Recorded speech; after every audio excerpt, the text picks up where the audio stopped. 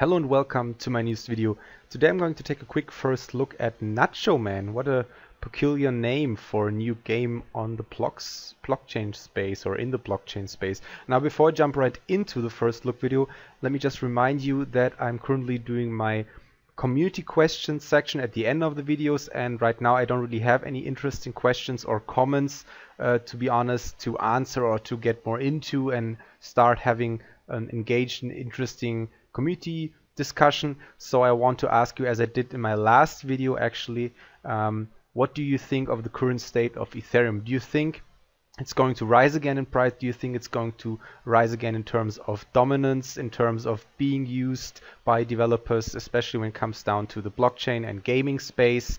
Do you think it's going to be the household as it was back in February up till now in terms of people, in terms of developers that actually try to kind of introduce an infrastructure like the developers of Loom network and side chains of these kind of calibers? Do you think that Ethereum in general is doomed to go down and stay at a really low price, even when it means that it's actually good for the activity of the whole network? Or do you think that, I think I just recently read that right now we're really close to Ethereum mining being almost unprofitable? Do you think it already shows that a lot of these kind of indicators mean that the Ethereum network and Ethereum as a cryptocurrency won't really hold out for too long? Yeah, or do you think otherwise? Do you think it will definitely come back again? Do you think it's just currently one of the downturns of the market, even when you can see that Ethereum has been going down more than most of the other cryptocurrencies, the bigger ones that you can compare it to? Do you think that Ethereum will be replaced by the likes of EOS or Neo, or maybe one of the more smaller gaming focused blockchain cryptocurrencies? Yeah, please leave a comment below and tell me what you think. Tell me from your experience, from how long you have been in this market, from the information you have gotten, what makes you come up with your opinion. I'm really interested in your opinion, and I hope that we can somehow start a conversation and a discussion that helps especially Ethereum and some of the other cryptocurrencies for the blockchain gaming space to grow this space and hopefully at one point reach mass adoption. So yeah, getting back into Nacho Men, this is just going to be a really quick first look video because there isn't too much information about the game out yet. Battle of Luchadores, it is actually called. Collect, train, and battle against other players in Nacho Men. That's a really interesting and unique name. So if you go to play, it's actually just a one-page website of information. Oh, there's also a market you can go to. Okay, the arena is waiting for you. Worldwide wrestling. That's a difficult word to pronounce as a non-native speaker. Wait, that was it? The information.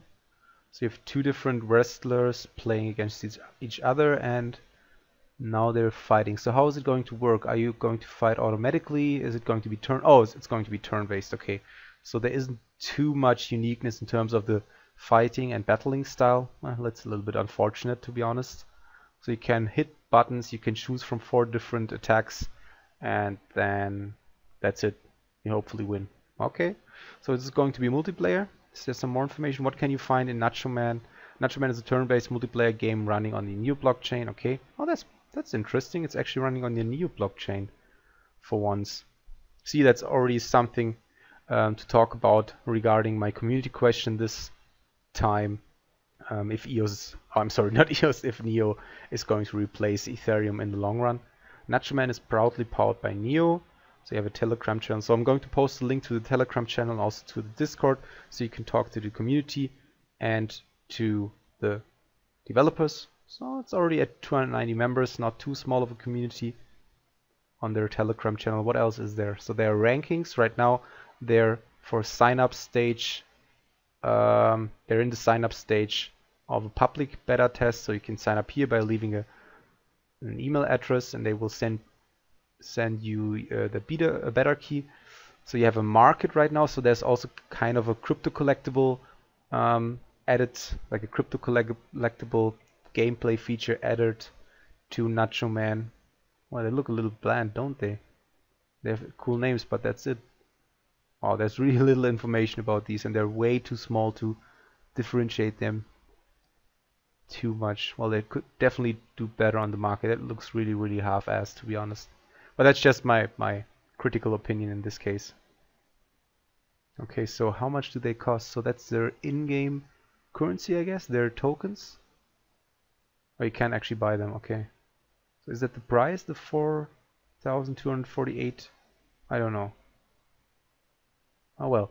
Hopefully the price isn't too high, so you can just easily purchase them and then start enjoying the gameplay, even though by the first look there isn't too much of the gameplay out in the beta stage, because you can only hit 4 different buttons. Well, to be honest, I'm not too impressed by Nacho Men so far. I mean, the idea behind it, the humor of it is quite unique and it's interesting, but at the same time, if the game itself isn't really fun to play, there isn't really too much point in investing in the game. But maybe they will surprise us. Maybe they will come up with a really interesting beta stage where you can do more than just smash 4 different buttons and attack each other 1 versus 1.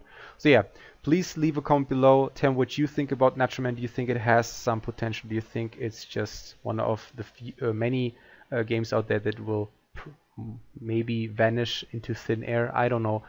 Yeah, leave a like if you liked the video, and as I always say, please don't take this video as financial advice and only invest as much Ethereum, or in this case NEO, as you can afford to lose, and always do your own research before you invest.